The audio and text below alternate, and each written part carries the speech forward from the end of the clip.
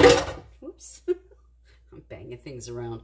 Hi, it's Karen from Mayfly Life. Today I'm going to be starting off with something that I discovered in my research and so forth for foods that are lower in GI, which is the GI index for diabetics, and or for anyone for that matter. It's not just diabetes. Because I'm a type 2 diabetic, I've been searching for foods that would help me keep my blood sugars steady.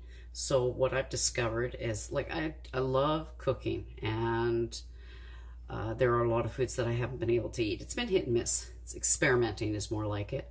So what I'm doing is I'm doing a recipe for a particular dish that I discovered several months ago, and I've made on a few occasions, and I do it in bulk, and it's pork and beans, something that I couldn't have because it was really high in sugar. So what I do is I found a recipe for diabetics. I tried it, love it. Love it. So does my husband, and he loves pork and beans.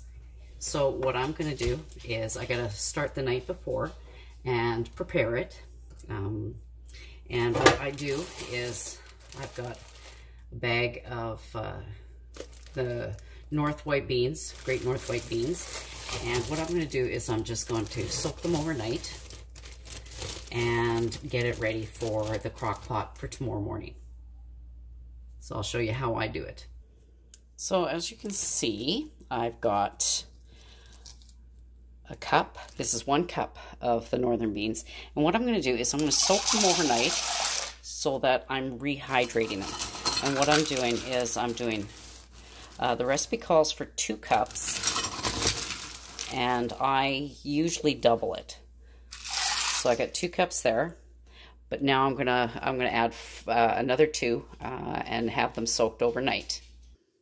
Okay, so as you can see, the beans have rehydrated, and now what I got to do is cook them, and they've actually doubled in size.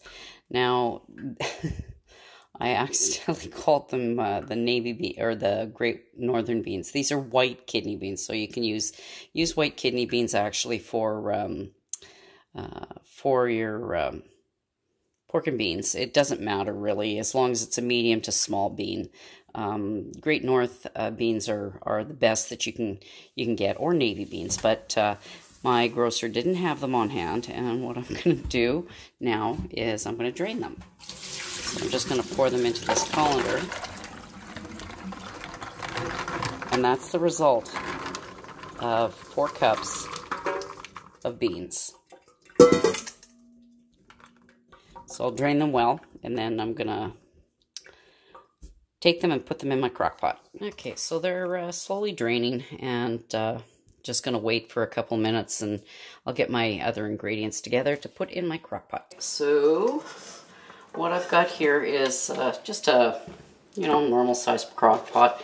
And I've got my my beans that have been rehydrated, and I'm putting them in my crock pot here.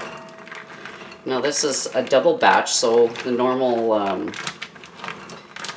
normal recipe is 2 cups of dried beans, and what you're going to do is you're going to rehydrate them overnight, and it's going to double in size. So you can see how full this is. This is pretty much 3/4 full, but it'll cook down once it all starts heating up. I've got the beans in the crock pot. What I'm going to do is I'm going to take 1/2 pound of sliced bacon, and it's just cut thin, as you can see, and just place it in the pot, and I'll give that a stir in a second. And you want to add a diced onion. So what I do is, I don't like putting lots of onion in because actually hubby doesn't pretty much care for onion, but so I'm making this for both of us. So what I'm just going to do is I'm going to chop 1/2 an onion. The recipe calls for 1 full onion to the 2 cups of beans. and you know, dice it up decent size. Doesn't have to be perfect, but I'm just dicing, you know, rough chop type size onion, and then I'm going to add that.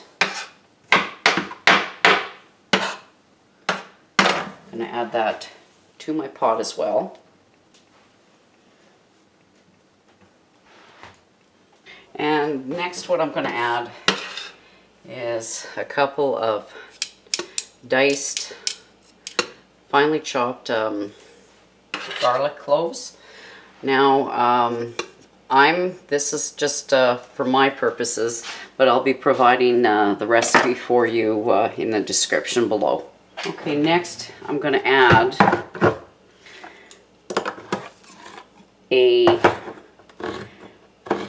tin of no salt, no sugar added diced tomatoes, and it is 796 ml or 28 fluid ounces. And the recipe does call for only 8 ounces for every 2 pounds of beans, but I like it saucy. So what I'm going to do is I'm just going to give this a bit of a mix so I get all the juices down below.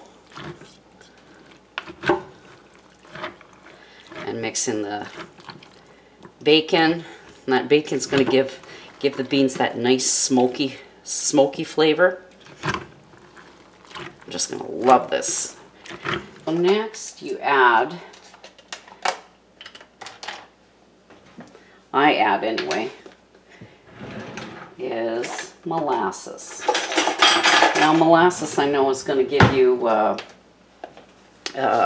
little bit of the sweetness, but it's not overly used here, so it hasn't affected my my blood sugars.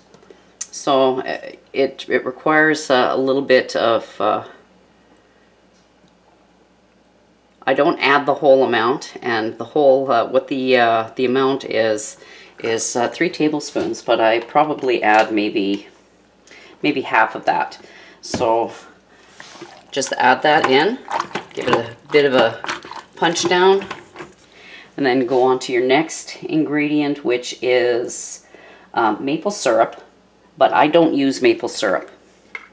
What I've been using is this particular brand, E.D. Smith. It's a diabetic syrup that is not sweetened with sugar, and it asks for 1/4 cup. And I'm doing half a cup because I've doubled my recipe here. But you can use maple syrup if you want. You don't have to use the sugar substitute. But I like to limit the sugar that goes into this recipe. So I've just changed up the type of syrup I'm using, and this is specifically for diabetics. Then I'm going to add 1/4 cup, which will be another half cup because I'm doubled, of unsweetened orange juice.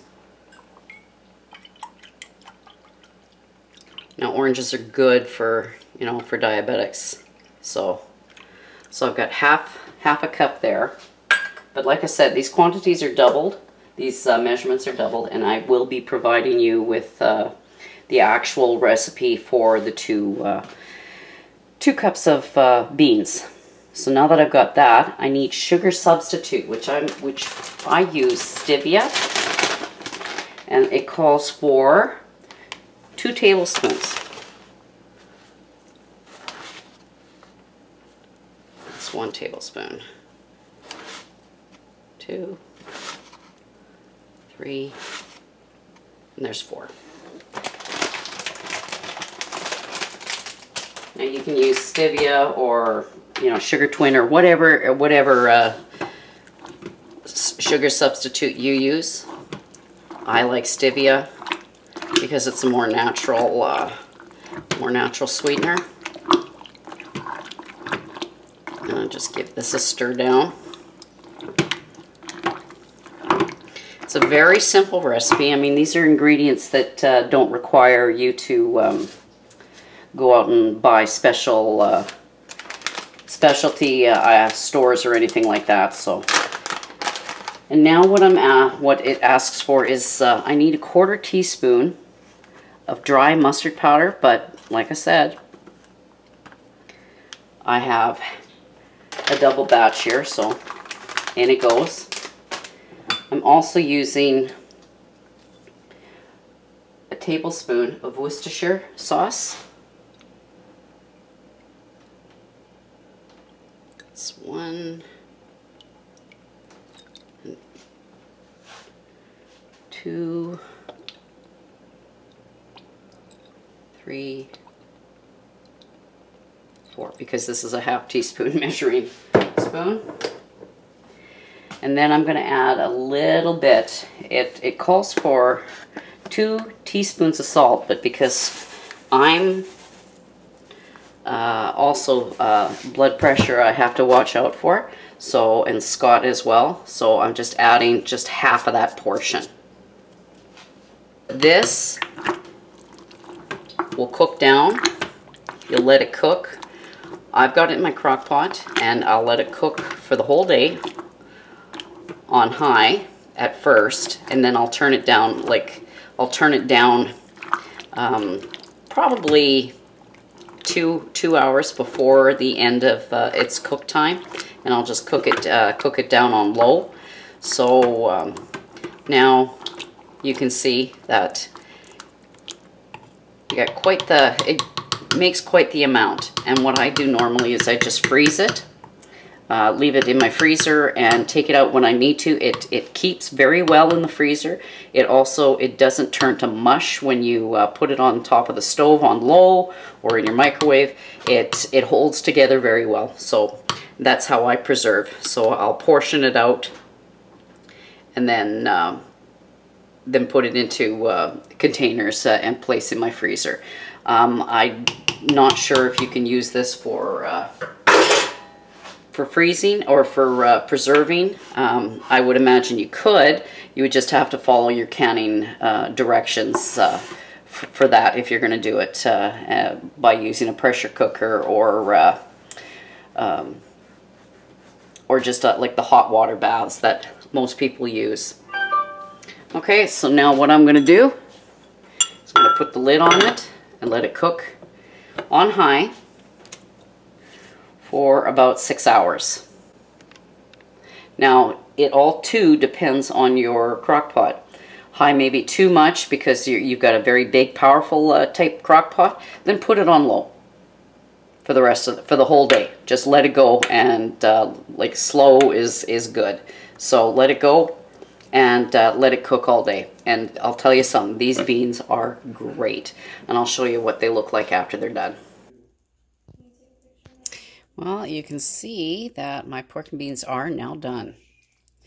And every few hours what I would do is I would go and give it a bit of a stir to make sure everything was not sticking to the sides and everything else. As you can tell, I've changed, I've had to change to my larger crock pot. So that's about the size of it. So it's Mother's Day. This is part of my Mother's Day meal, and getting ready for barbecue season, and this is a great way to start. So you can use it in chili, in whatever kind of recipe you need that requires pork and beans, and they're great to have. So I'm having this, and my daughter's brought her homemade mac and cheese. What a great Mother's Day to spend with family. Thanks for watching. Catch you in the next one.